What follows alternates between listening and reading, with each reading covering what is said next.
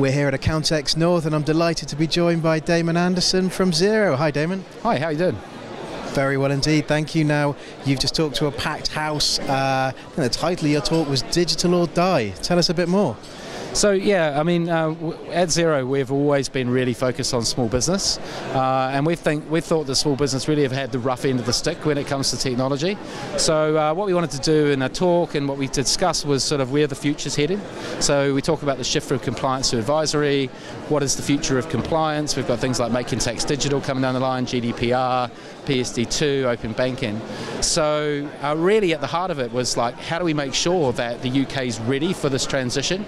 There's this massive shift and this massive transition into digital technology, and so what we really discussed was like there's a huge role in people being a central part of helping transform those practices and being able to take them from that shift from kind of traditional bookkeeping, traditional compliance, audit, that sort of stuff, into this new world of like data, API, and security and privacy. Yeah, it's been really interesting.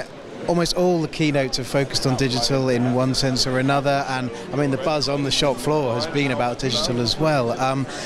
How much of this do you think is a sort of carrot in terms of the efficiencies that you can get for you and your clients in terms of digital, and how much of it is stick in the form of sort of MTD and other compliance stuff? Yes, I think our view is, if you think about MTD, it's really clear that the government has this view of it's going to happen, right? There's going to be a point in time where like everyone in the UK will be using like digital capabilities to submit their tax returns, and it might be 2 years, it might be 5 years, it might be 10 years, but what we do know is it is going to happen. So but rather than think about like this is a scary thing and instilling fear, we need to think about like how do we actually provide productive information and use some of these amazing examples. So at Xero we have thousands of accountants, and a lot of those have been through that transition. So how do we actually take all of that information and share that back to the community?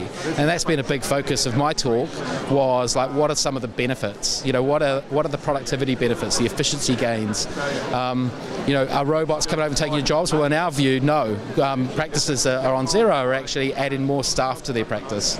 So it's not about, we have to be cognizant of what's coming down the line in the future, but really we need to look at it with really an optimistic lens and be really positive around what's happening, because there are so many practices that are really realising that their ambitions can go in digital. And I guess, final question, I guess the next level of this, for accountants certainly, is having this sort of one view of their client data, as it were, something that Xero have been heavily investing in terms of Xero HQ. Can you tell me a bit more about how that's going? Yeah, so up until now, we've been focused on building beautiful accounting software for small business, and with like all of our add-on partners and our ecosystem, we've basically managed to really free up the accounting from the life of the small business. And so what that means is actually accountants are, rather than being focused on having to kind of help support coding and some of those more mundane tasks, they can focus on helping derive better outcomes for businesses. And so products like HQ, as you mentioned, is really a window into an accountant's full practice suite, all of their customers in one place, so they can think about how they can connect those clients to their staff members more effectively, how they can have an activity feed that sort of highlights the next best action within HQ, and then give them insights into where their customers are doing well, maybe where the customers are doing less well, and be able to come in and really provide that advice. And so products like HQ are absolutely part of our vision in actually having an advisory platform, because up until now there hasn't been an advisory platform. So we're really excited about HQ and where it's heading. Good stuff, exciting times. Thanks for your time, Damon. Thank you very much, good to see you.